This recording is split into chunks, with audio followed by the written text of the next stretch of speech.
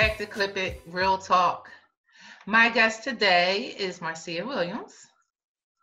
She is a multi-platform artist. She does makeup and hair. She also works at QVC. And she, to me, was one of the first African-American makeup products that is all from minerals.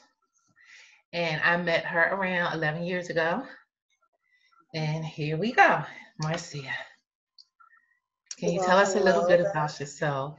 Yes, hello. Thank you for having me, Juanita. I am a hair and makeup artist. I got licensed just about 22 years ago. Graduated from Gordon Phillips Beauty School.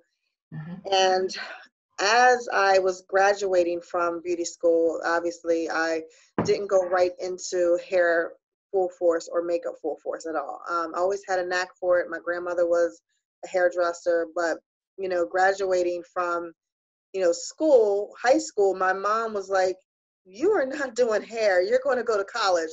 And her brother was basically the professor at Spelman College. He still is a professor there. Okay. So that's where they were like, that's where you're going. And I'm like, no, I want to do hair. That's like my passion. That's what I wanted to do. But they just were dead set, or she was just dead set against it. My mother, this is a crazy part. My mother came to me one day and was like, "Oh my God, I ran into the King of Prussia Mall. There's this salon. There's this African American girl or whatever that's the manager, and she just opened the salon. It's multicultural. You should go check it out." It's she's telling me this, and I'm like, this is the woman that did not want me to do hair, but she's telling me about this new salon that's opening up. So I went. I checked it out. I met with Maisha at the time. She was the manager. She's from West Philly, and she just opened this salon. She was managing it. Okay. So I interviewed with her, and she's like, "If you're going to do this, then you're going to do this. It's not like part-time. You need to just do it." So 2 weeks later, I gave my 2 weeks notice at AstraZeneca Pharmaceuticals because I worked there for several years. I gave them my 2 weeks notice. I can't even tell you the benefits. The money was great. 22 years old, I was killing it. I was killing it. They were paying for me to go to college. Like I had already graduated from hair school. This has been years. And then here I am, getting paid, traveling the world and making dough in pharmacy or whatever, And so my mom you walked away from me that. about the salon. She's like, "Oh my gosh, you got to check the salon out." So I go, I interview. Maisha's like, you're going to either do it or you're not going to do it. Right. So I quit. My mom thought I was crazy. She was like, "I was telling you about the salon, not for you to like go and work there. Like, what are you doing?" So I quit. And I just never looked back. I worked at MAC for 2 years, probably like just, on the weekends. So I'm still doing hair, but MAC was just like my weekend fun. That was like the thing that I did, to get my makeup artistry going, and that was really cool. I wanted to bring something to the marketplace that I knew, a lot of my clients would love and that I could integrate along with hair, you know what I mean? I have such a love for makeup, and actually makeup is really my passion. Hair was just, a bonus for me, Okay. like I can do that. And it got you into what you loved. Yeah, but it's like crazy because the whole time, like when I was working at Bubbles and then I worked at MAC on the weekends, I loved it, but I think the hair was just not out of my system. So I just needed to really get that out of my system. And at the time, makeup was extremely, competitive. You really, and I still feel the same way. It's still competitive. You really have to, it's a lot of work, and it's more work than hair could ever be. But it is truly my passion. So I'm glad that I, started to formulate and understand science behind, the makeup. You know what I mean? That's a statement that as a hairstylist, I would have never thought what you just said. Yeah. Where you said makeup is a lot more work and harder. It's so much harder. It's an art. And when I say it's an art, and I mean on so many levels, not just the art aspect of it, because if you have that artist, nature, then it comes to you over time, you know, but the career and the business itself is extremely like saturated, but it's extremely competitive, and you really have to prove a point, like, because otherwise nobody really is going to want you to do their makeup. You know what I mean? Like, it's really that, you know, competitive. Wow. And to build a kit is like, if I could tell you my kit was over 10 grand, literally. I mean, you have to be on the cutting edge of products. So even that is in its of itself is just so much more than hair could ever be. You know? Wow. And I think maybe that might have had a lot to do with why I didn't do it right when I, you know, first started with it, because Mac was like everything, you know what I mean? Right. Especially at that time, it was everything, you know? Right. And so I just, you know, I wanted to make sure the hair was out of my system. I had a strong book. I was making like 3 grand a week. I was like doing well, like, you know what I mean? So I wanted to make sure that was out of my system, you know? Okay, so when you say that hair was, so hair is out of your system, you just maintain a certain amount of clientele till this day in regards to your just your clientele that don't probably want to leave you, but makeup is your love. Now, when did you actually launch Embellish? What year? So my daughter was maybe 2, so I launched it in 2010. 2010. Oh wait, yeah, no, 2000. I would say 2009. I launched it. Okay. Yeah, so I had launched it, and I was like, you know, formulating, making my own products, Right.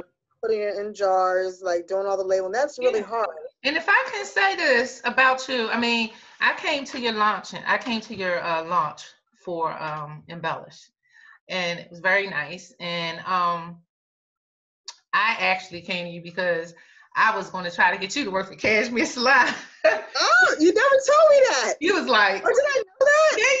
yeah. And but you had your own vision, which is fine. And but we met, and that was a connection That was the for me. start. Yeah, exactly. Yeah, and but what I have to say in regards to even you, I still have some of your empty containers here. That 11 years ago, you had, and you still do have a vision in regards to your makeup line, and you were like one of the first, because social media wasn't really popping like that it wasn't a back thing then. And you already was starting, and you had a makeup line for years. Yeah. And now you're just trying to reformulate it, or So now, so what happened was, when I started formulating the line, I got a purchase order to go into Weaver's Way, which is a co-op in Chestnut Hill. Okay. So I, you know, was filling orders. I had a little launch there. People were buying the product, and then my dad died. Just up and died out of nowhere, and it was the most tragic thing that I could have ever gone through, because he is my best friend. He's my favorite person. I'm sure I was there with you, if you didn't know it or not. I was there the whole time. You probably see some of my posts and stuff. Like, he was my absolute favorite person. So when that happened, it really just shifted me in such a way that I like fell into depression. I just really wasn't, and I had maybe like a right before that, I had gotten a job at QVC. So it was a lot of, you know, middle of the night shifts and, you know, early morning shifts, and just like maintaining my bridal business. I really just I didn't have the energy within myself to feel or fulfill all the orders that was coming my way. So I had to back off from it. Okay. So to say all of that, I, wanted to reinvent myself. And I said, you know what? Instead of me doing an entire line, it was just way too much. Let's just pick one product that you absolutely love, that people know you for. And people know me because my bold lip. When I go places, I might not have much makeup on, but I'll have my lips on. Right. A bold lipstick. So I said, all right, I'm going to launch lipsticks. Okay. So I launched and formulated lipsticks. And so that has been my signature thing. And I just, kept that. And that's basically what I've been doing, just the lipsticks for right now. Okay. Have you, because you have been basically not in a salon for 10 years or so, but do you still maybe, in a sense, seen a shift in the industry in regards to business wise, in regards to integrity wise, in Oh yeah. regards Oh my to God. just Hmm. just the beauty Yeah. industry as a whole? Um Yes. so what do you think? Do you think So for me, has been a shift, and I think that the shift has happened, you know, probably around the time when I launched the lipsticks, because I would before that. I mean, not the lipsticks, the actual line, but before that, people were like I was running. I think I was managing the salon in Bryn Mawr, and I think one of the biggest issues for me was the turnover rate in the beauty industry. There were so many mhm, people that will say, "Oh, I'm down for this," but they really aren't. You know what I mean? They really want to chime in or do something on their own. You know what I mean? And that's fine to want to do something on your own, but if you haven't been groomed in the industry where you're sitting under leadership and you're learning, then I don't understand how, but it's so many of that. It's so much of that. So many people are just trying to just wing it. And that's I just, know. or I don't know if this is so much. I think that, we have so much YouTube. There's so many things that you can do to figure it out. But there's nothing, I mean, that you can take away from the experience of learning under the right leadership and being groomed in this industry. It can take you so far. It's funny you said that. I think that's a dead dinosaur right now. Hmm. It's like you said, over 10 years ago or so when you launched your whole line. And me still being a salon owner, found it so hard, to mentor. Yeah, because people So don't want to sit. They don't want to sit under you for whatever reason. And you have so much to offer to them, but it's like, why wouldn't you want to sit under that? Like, I don't get it. well, But they're not made the way we how we grew up and how we're made. You know what I mean? And it's I know. really, that's a tough thing. I think I realized that when I was managing, and I realized that, okay, there are certain people that wanted my leadership, but then there were Hmm. certain people that needed to be babysat. And, that it can be tricky. So, I realized then, because my whole life I always wanted to have a salon. And Okay. people would always say to me, "Oh my God," like, because that was like the end all be all. You have a salon, you'd have made it. You know what I mean? Then I had to like say, okay, there's got to be something more than just that, because I don't want to have a salon anymore because of my experience as a manager. I just don't, and for me to launch something or birth something, because that's what it is. You're birthing, it's your Right. baby, birthing it. Am I going to leave some stylist, while I'm at home and they're working at my space? Am I going to trust that? I don't think so. You know what I Right. mean? Right. Now, because of what you just said, did you find yourself, I mean, you're in a totally different arena than a lot of us. Far as you actually took, your career to another level, working for QVC and so on and so forth. Do you feel like you have the support that you need in regards to your vision? Now, I know that's a hard question. That's a really, really loaded question, because are you speaking of support in like personal, like the Nope, people that I'm are not. you talking about support as a stylist? Support as a professional in the beauty industry. Do you feel, I see you already shaking your head. That's a See, tricky one right let there. me tell you something. Let's keep it real, man. This is real talk. I'm telling you, Yeah, that's a hard I one. want to really tell me, Marcia. So the reality of it Is it is the fact this. that you're African American, or is it because you work QVC? So if do you believe that in the event it was on another blah blah blah that your makeup line would have launched, somebody would have picked it up, took it to the next level, or do you like even in our society? So Let's let just me just say this. Let me just say like you this. said, it's a loaded question. I want you to answer the Yeah. whole So load. it's a loaded question. So for me, I have so much that I'm thinking about doing, right? Right. And I know that if I were were to have it's all about connections and connecting with the right people, right? But my peers, no, there's no support there Okay. because why would they support me, right? You know what I mean? Why Black, not white, though? black, white, or indifferent, especially, in a TV situation, working, in that space, people aren't, my peers aren't, supportive in what it is that I'm trying to do at all. And I think the beauty industry is very cutthroat, but you have to find the right people, and that sometimes takes time. You know what I mean? Well, how much time? Because it's been. I know, right? I know, because it's like everybody's trying to get in, and people think, oh God, I'm trying to get here. I don't want to share. Like, and I'm like, I don't know. I don't get that. Right. Yeah.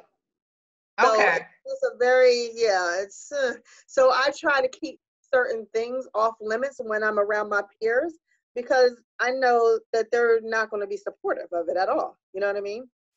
Like the fact that I have a brand, and I had a brand before I started at QVC. Yep, you did. But, to have them know that, like, I had to really block all the girls that I work with, because I didn't want them looking at my stuff. I know the hate that they speak out of their mouth, towards other people, other peers. So I'm very particular, and it's a shame that it has to be that way, but it is. Well, I'm gonna tell you something. This conversation seems like the same conversation with different people, unfortunately, but it's the same conversation amongst people that's in the beauty industry. It doesn't matter if it's hair, it doesn't matter if it's makeup. That's why I wanted somebody different on the show that's doing something totally different. And Yeah, it's the same thing. it's the same thing. So, I don't know if I ever felt that. I don't know. I don't know if I ever thought like it was, because I'm sure it has a lot to do with it, that I'm African American, but I never took it as, I guess for me, like I try to focus in on the positive. the positive aspect of it, and I always knew stepping into, like, certain spaces, I always knew how cutthroat and how a situation could be. I mean, the salon is the worst place to be, because people aren't really going to be supported. Even when I was, And you've always put yourself in a different environment anyway, yeah. So because I mean, I remember Saks working. Fifth and all of those places Yeah, when that I you worked worked at was there, like very that was, when you talk diverse. about segregated, Saks Fifth Avenue was the most segregated salon that I've ever worked in, and Bubbles was very diverse. And I mean, Saks was diverse, but it was segregated at the same time, if that makes sense. It It was just does. it was a weird vibe, and I just never, You I felt don't know. left out. I understood when I walked into it what it was, and that's Right. just what it But is. you put yourself in those positions to take yourself to another level, because you had a certain uh amount of integrity that was going to take you to where you're going to end up at, Yeah, which where you want to be is in film. You yeah, want to yeah, be behind the exactly. scene doing makeup for these big time movies and stuff Yeah, like that, correct? So you had to put yourself, and no matter how it seemed that you put yourself, no matter how long it took you, you put yourself in a different environment than a lot of African Americans, because you wanted a different mindset. yeah, yeah. You had a different mindset. Yeah, I just have a different mindset. So I Right. think when I work, even at QVC, it's just like you just kind of know walking into the room what the room is, because you can Mm-hmm, feel the mm-hmm, energy. You know what I mean? mm-hmm, And so I just had to, okay, you know what the purpose is, why you're here, and it doesn't mm-hmm. matter about anyone else. You know what I mean? And Right. then the only person that you're competing against is yourself at Right. the end of the day. So you have to be the best at whatever it is that you do, and improving yourself. Right. And I do feel like, there were so many challenges even working, or I mean, I'm not there now only because of the COVID, but there was just certain challenges that, I could be overlooked. And it was like, I'm the only Black girl here, but I could be overlooked because for what? I don't know. Because I felt as though my skill set was just as strong as anybody else's. Due to the fact that you mentioned the COVID, this pandemic, child, how has it affected you in your life? Well, so the pandemic, I'm not gonna lie, I'm sad. You know, I really, I'm sad. You know, but you know, there's been a lot of times that I've Are said, you said? I know, leading up to it, I've said, you know, it's time for me to shift, and I've been saying that for months. Yeah. Like it was time for me to be out of, you know, the space that I was in at QVC. Mhm. I've been saying that for months. I Mhm. mean, it's been almost a year I've been saying this, right? And Wow. this happens, So you should and be happy. I'm happy in that sense. But I miss doing makeup, like, you know, for my clients. You know what I mean? I miss, you know, all my brides. I miss all the stuff that I was doing outside. Like I was doing a lot of film, doing a lot of you know, commercial stuff. I can't do any of that. And I think that this pandemic has really changed. It's changed our industry forever. Let me ask you a question. Uh, What do you think about the government?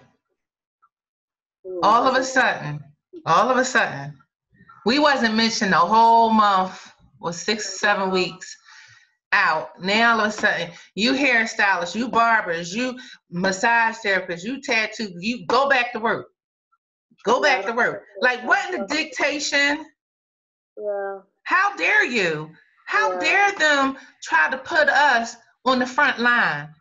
yeah. How are we Well, it's supposed not an to? essential. It's not an essential thing. We can't go back to work. We can't be put in that situation. You know We what I would mean? not. I mean, And I feel sorry. I honestly feel sorry for the governor, or I mean, not the governor.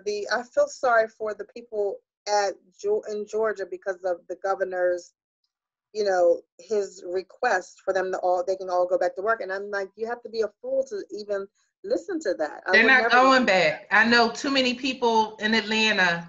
So They're not. I'm just praying. You know, Yeah. I've seen Jamal Bryant. Like I've seen him because, you know, we attend his church online. So I've seen him, you know, do a public announcement, just begging and pleading, you know, that this does not happen. I just pray that Right. our people, you know, our beauty people, do not, you know, because I've run across some people that have been desperate. They need their money. They need their money, I and I get it, know.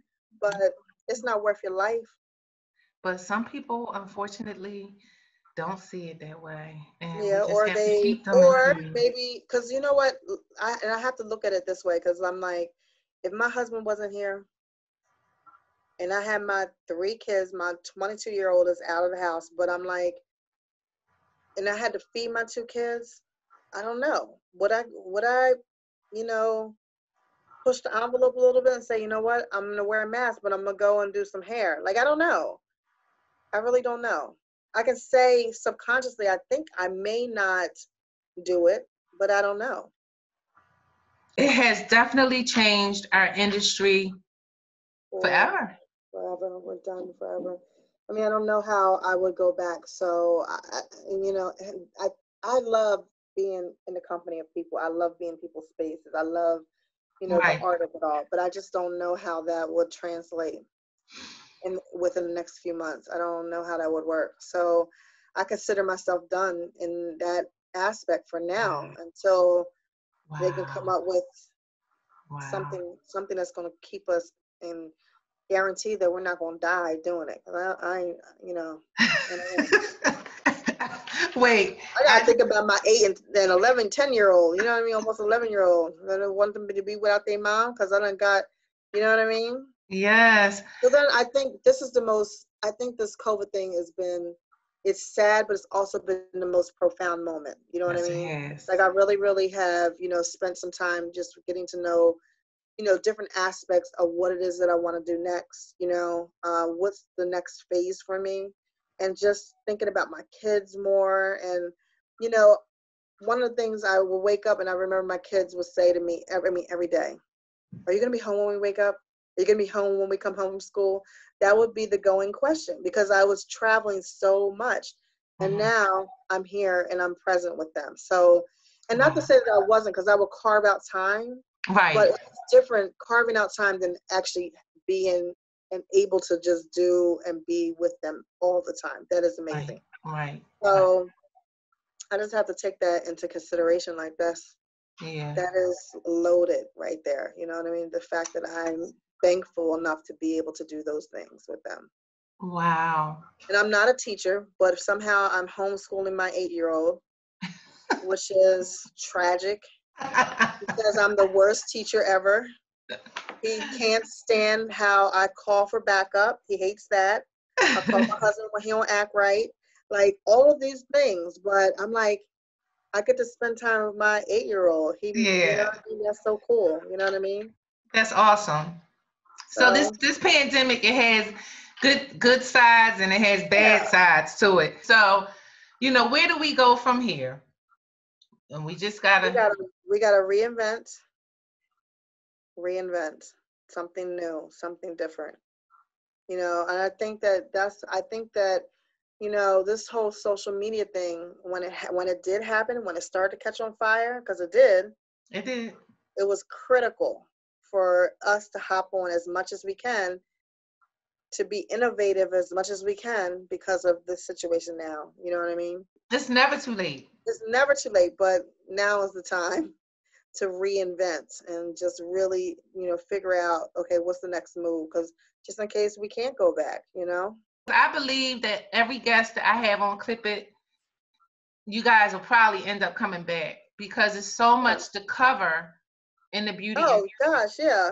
So much to cover. So many different aspects, so many different experiences, so many different everything that I know that the majority of my guests will return or have to return. Yeah.